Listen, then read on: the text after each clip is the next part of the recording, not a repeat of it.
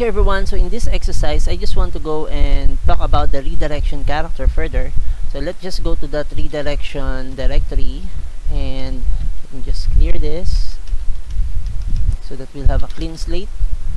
Now let's go and try to write a command. As you remember, we use echo command to create a new file, and we can say this is an exercise for understanding the use of the.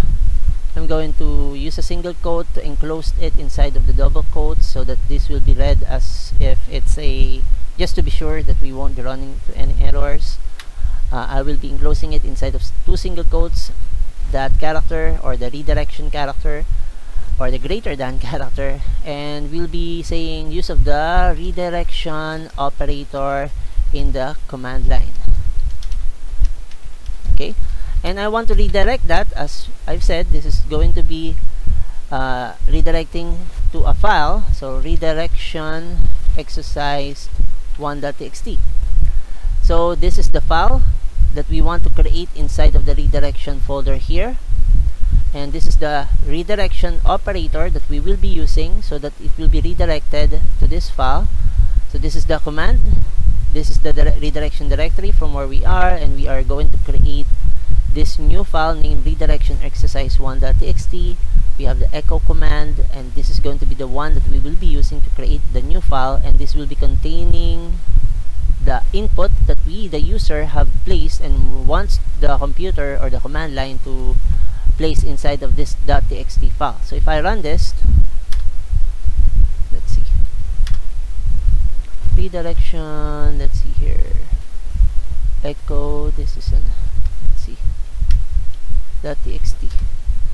Okay, so now if I go and try to go back here, we now have that redirection exercise, and it has all of the following information that we have specified. This is an exercise for understanding the use of the redirection operator in the command line.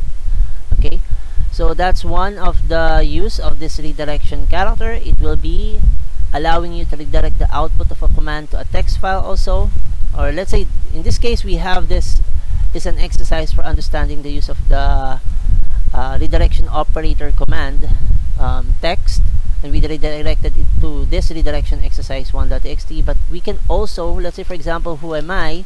If I click on that, we have ms edge win10 IE user. That's the command for us to know the if you remember, who is using currently the machine or currently logged in as a user. So I'm going to redirect that, who am I, and redirect that to who am I.txt.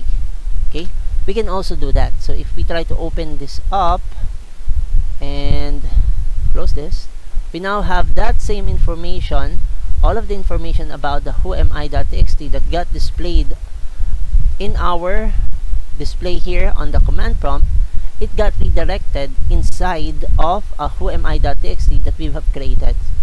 We didn't even need to use the echo command. We just redirected the command result or output of the who am I command that got displayed here when we only run that, and then we redirected the output to this who am I.txt file. Okay, so that's another cool trick that you can try to utilize inside of the command prompt.